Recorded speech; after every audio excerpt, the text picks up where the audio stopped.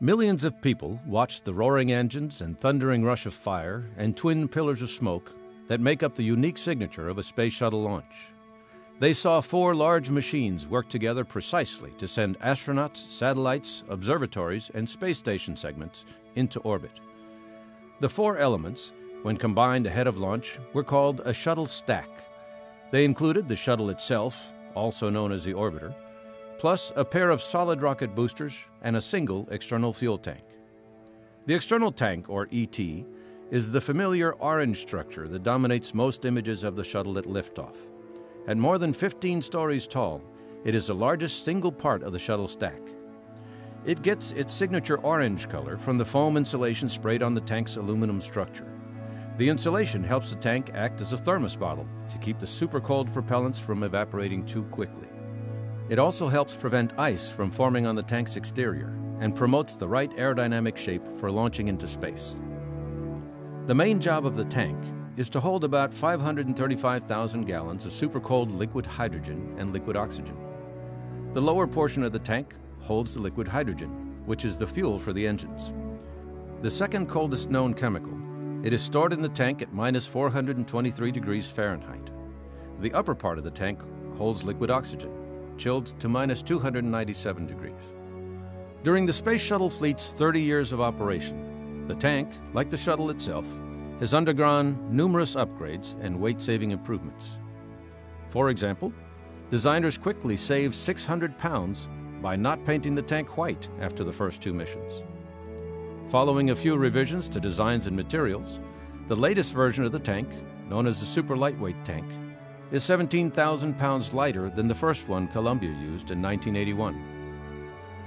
The tank also received extra attention after 2003's Columbia accident, which was blamed in part on a piece of the insulating foam on the tank breaking off, striking the left wing, and creating a hole in the shuttle's heat shield. Engineers implemented changes to the foam and the way it is applied and refined before the next launch. Some foam was removed altogether to eliminate risk further. The twin solid rocket boosters, or SRBs, are bolted to either side of the tank, with the shuttle itself riding piggyback. This approach was revolutionary in rocket design when it debuted in 1981. Until then, rockets were built by stacking one stage on the top of another and then casting off the stages one at a time until a small spacecraft was left on its own in orbit. Until the Space Shuttle's first mission in 1981, no astronaut had ridden into orbit on the strength of solid-fueled rockets. The SRBs hold their own fuel, a mixture of powdered aluminum and a chemical called ammonium perchlorate. When dry, the combination feels like a pencil eraser. The fuel is the solid in the solid rocket booster's name.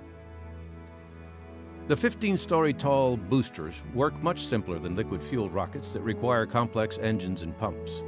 They produce nearly 7 million pounds of thrust. The solid rocket boosters do not ignite until the shuttle's main engines are up and running. At liftoff, flames shoot down through the inside of the booster to ignite the fuel. Once ignited, the boosters cannot be turned off. A pair of boosters combines to burn 9 tons of fuel every second. The boosters accelerate the 4.5 million pound shuttle stack to 3,000 miles per hour and 24 miles high in just 2 minutes. By then, most of the fuel is used up and the boosters fall away, leaving the shuttle's own main engines to reach orbit. The boosters parachute safely into the ocean, where they are recovered and reused on later launches. After the shuttle engines shut down and the orbiter is on its way, the external tank falls away and safely burns up in the atmosphere over the ocean. NASA's shuttle fleet performed unprecedented work in orbit during its career, whether deploying spacecraft to distant worlds, setting up the Hubble Space Telescope to view the edge of the universe, or building the largest orbiting laboratory in history. Getting into space to perform that historic work took teamwork with the machinery of a shuttle stack.